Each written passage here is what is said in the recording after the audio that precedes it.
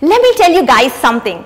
My dance class is my favorite part of the day. I go there after a long, tiring day and I can still dance and jump around. But my absolute favorite reason for going there is that I get to see myself in a huge mirror. It's basically a big plain mirror and I can see every move I make and every mistake too.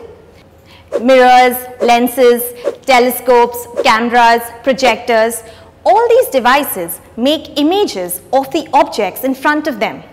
But the images have different characteristics and are therefore given different adjectives. A mirror reflects almost all the light that hits it. In the case of a plain mirror, the light will be reflected back depending on the angle that the incident ray strikes the mirror. If you were to stand at the correct angle to observe the reflected ray coming from the object, you would observe a few things about the reflection. If the image can be taken on a screen and the size of the image can be measured, it is called a real image.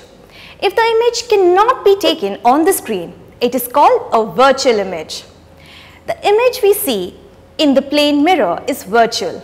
It appears to be formed somewhere behind the mirror. I know for a fact that the mirror is solid and there is a wall behind it.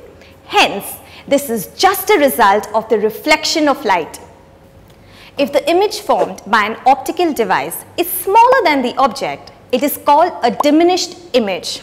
If the image is larger than the object, it is called a magnified image. If the image is of the same size, it is said to be of true size. The reflection in the plain mirror appears to be of the same size as the object. Moving closer to the mirror will make the reflected image appear larger, just like looking at the real object would. And just like looking at the real object, the image is the right way up. So it is called erect or an upright image. Unlike this, if you look at yourself in a teaspoon, you will see your image upside down, which is called an inverted image. But there's one thing about plain mirrors that throws me off a lot.